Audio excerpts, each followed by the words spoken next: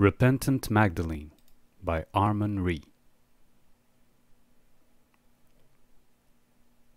Magdalene is repentant. What for? She knows not exactly. Moments when she decided to trail, others when she stood still, for loving or not loving, for losing herself or holding back, for giving in or denying herself.